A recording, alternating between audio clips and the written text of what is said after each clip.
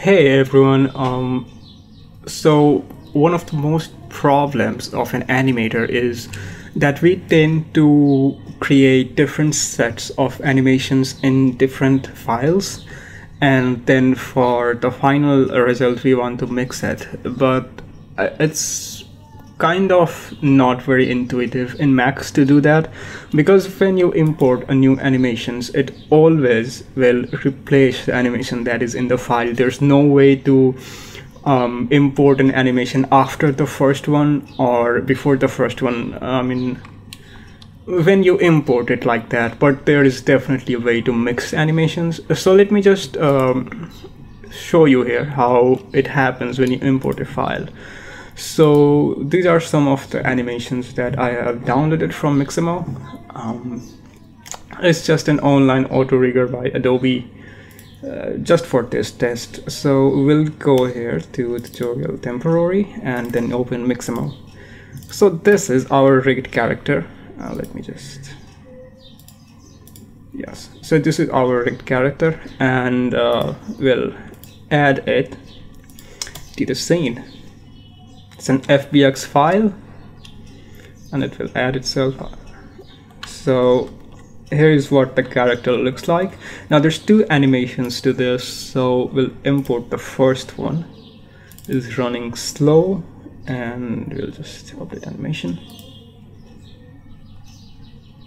So now it's running slow. You can see here that it's running like this, and then another one is running fast, so it is running here. So you see that that animation is gone, and this one's the current one, so you know that was lost. So there's one way to mix these, is we can go to animation, and first we'll have to select everything. We want to select everything, and we'll go to animation and we'll go to save animation. Now this will save only the animations as an XML animation files called XAF. So we'll just save here, going here, we'll create a new folder called anims, and we'll save it. So this will be running fast, and it's saving, it's saved. Now we'll import running slow animation, and then we'll select everything again, and we'll go to animation and save animation, and then we'll name it as running slow, and it's saved. Now if we were to open a new file, let's just don't save it, and we'll go to import, and then we'll import this. Now make sure that your rigged character does not have any animations in the time frame when you're mixing the animations that you want to import into the scene. So you have add for the mesh and the rigged mesh, that is, but no animations. So it will be like this, but there's no keyframes, none at all. We'll just go to 0 here. Okay, and then we'll select everything and then remove this keyframe animation. We don't need that. Now what we can do is we'll start importing that. So we can do that by going to graph editor and motion mixture. Now Ctrl+M is mine assigned, it's like my custom assigned shortcut, but this will not be there on your Macs unless you've assigned it. We'll go to motion mixture, and it will open something like this. So what we'll do is we'll go to select everything in this scene. We'll just take it here, select everything in the scene, and then we'll click add max objects. Because this is not a biped object, so we'll not create add bipeds, but this is a custom rig with custom bone set. We'll create add max object, and then it will ask you to select everything. Do you need the joints and the surface? Well, we don't need that, so we'll just press Ctrl and then deselect these. Then press add. It will create a timeline layer here. You can just right click inside of it, new clips from files, and then you remember where you saved those files, XAF files. So we'll just import one running slow, and you can see that it's there, right? And then we'll create a new clip from, sorry, we'll have to go to I mean, you can obviously import something here along the line, but what we want to do is we want to mix those two animations so that they transition from one to the other slowly. So we'll just go create add layer track below. This will create another layer track below, and then we'll go to new clips from files and running fast. And now it's there.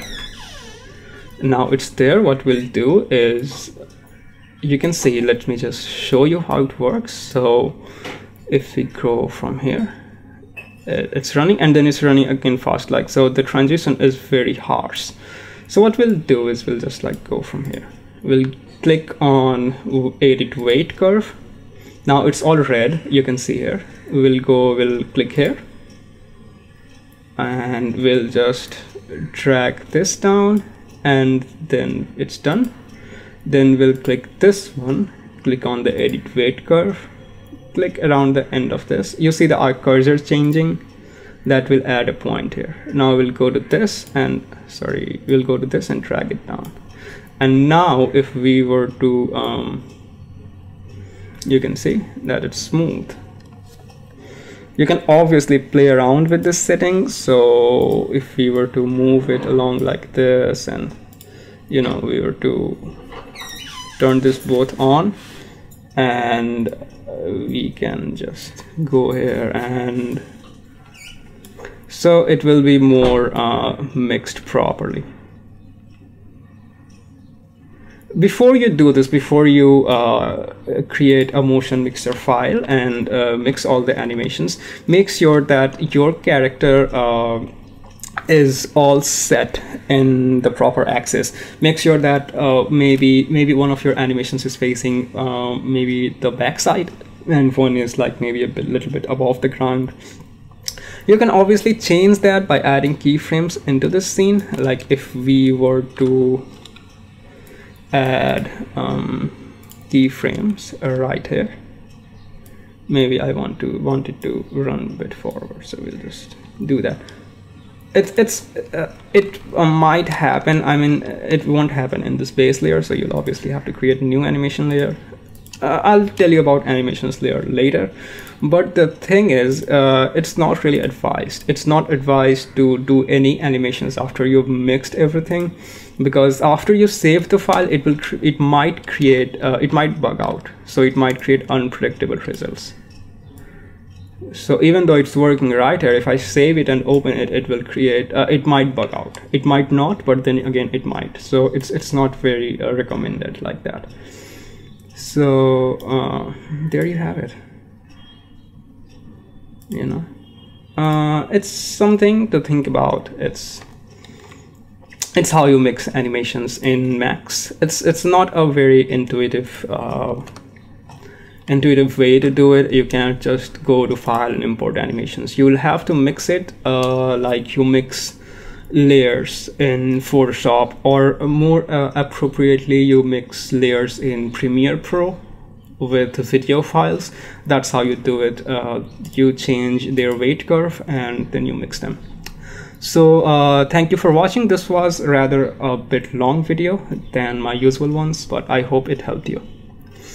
Like and subscribe, share this video if it helps anyone. Thank you.